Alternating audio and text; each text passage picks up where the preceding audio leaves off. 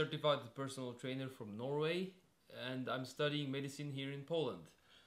And I've been training in the gym for over 10 years, so I can back up with some decent information for you guys. Today we're gonna talk about how much protein you should consume, how often, all the questions related to protein. If I forgot anything, just comment below and I will try to answer them. So proteins has many different responsibilities in our body. They act as a messenger, which means that they communicate between cells, tissues and organs. Also, we have enzymes, which is also protein, which are responsible for digestion, for example. And the proteins provide a rigid structure for the cells. And protein is also like a storage. For example, ferritin is a protein which stores iron. So protein is not only responsible for maintenance of muscle and building muscle, but protein is generally important for many different functions in our body. When it comes to protein, it really depends about your goal, because not all of us have the same goals, and some of us want to build more muscle, improve your performance in the football, basketball, swimming. We have different goals when it comes to sports, and that's completely fine. I started this YouTube channel this year to save my time and your time, because so many people during these 10 years has asked me the same questions so many times, and it makes me, of course I want to help, but it makes me tired to just always speak about the same things and trying to explain the same things, even for the same people. So from now,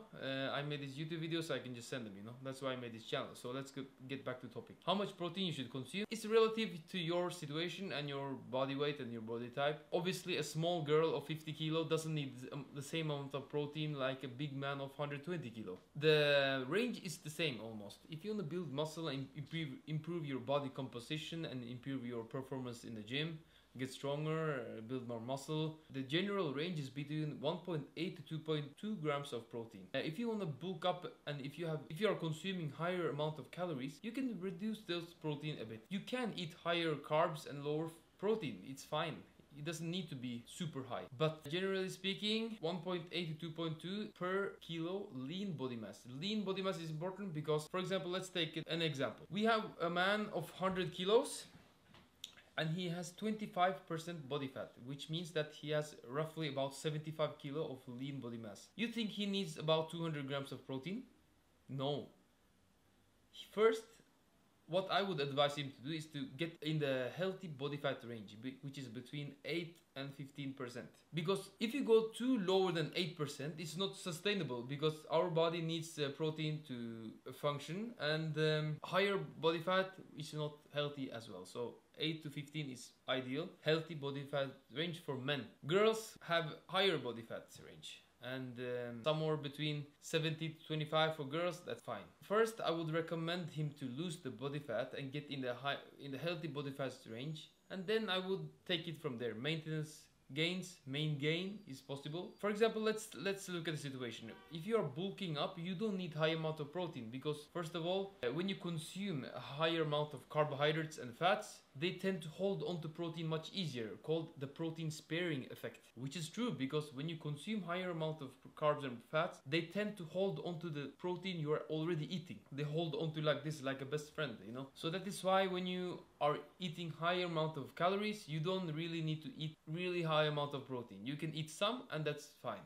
Obviously, you need to eat some protein, but not too much. So somewhere between 1.8 range is fine. 1.5, 1.8, completely fine. But when you want to lose body fat, let's say all these people on Instagram, fitness magazines, internet pictures, those are photographed and taken picture of when they have low body fat range, because they want to look good. They're not in this condition for a longer period of time because it's not healthy. I'm honest, I'm transparent, I'm telling you exactly how it works. So these people are getting ready for a photo shoot, so they come down with the body fat range, they eat a little bit higher amount of protein, because when you lose body fat and really get down deeply in the cut, you need to eat more protein. I will talk about why later, okay? But it's not simply sustainable to be in a really low body fat range for a long period of time, because our hormone is affected, our mood, our sleep, our general well-being is affected if you have too low body fat. That is why people who compete in a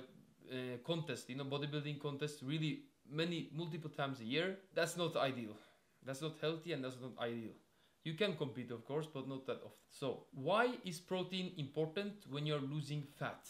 I will talk about this now. So we have many different reasons. One of them is the protein sparing effect, meaning that when you are eating low amount of calories, you have to reduce obviously your calories if you want to lose body fat, because you have to eat in a caloric deficit. I'm talking about body fat, not body weight. It's different, because if you want to lose body weight, just starve yourself. You'll lose muscle, fat, and you will get down in the weight. Easy.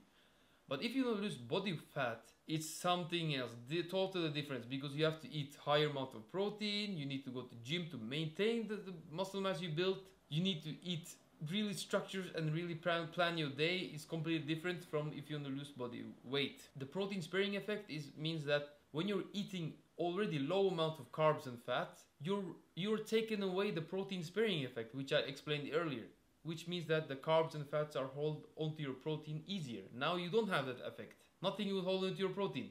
So you need to eat higher amount of protein because of that. Number 2, the thermic effect.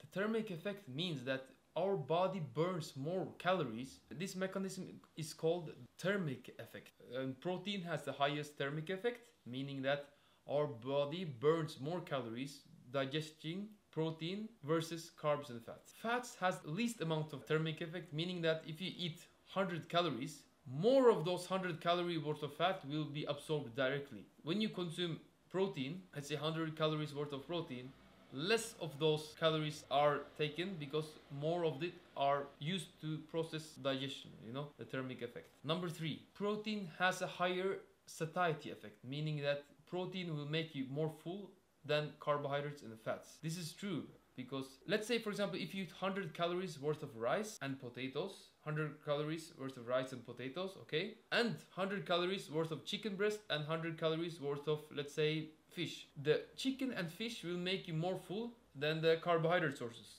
I can guarantee you, because first of all, protein has a higher satiety effect, it will make you fuller, has a higher thermic effect, and this is really ideal if you want to lose body fat, because one of the most difficult situations if you want to lose body fat, if you're in a cutting phase, is that you are going hungry. This is a nightmare, because then you are going to look for food options, trying to look for cravings, your ghrelin is punching you in the face, the hunger hormone, not ideal situation. If you are full, eating higher amount of protein, your ghrelin is low and you are happy and you're not hungry anymore. You're not looking for cravings and food, which means that you easily can stick into the caloric deficit. So how often should you consume protein during a day?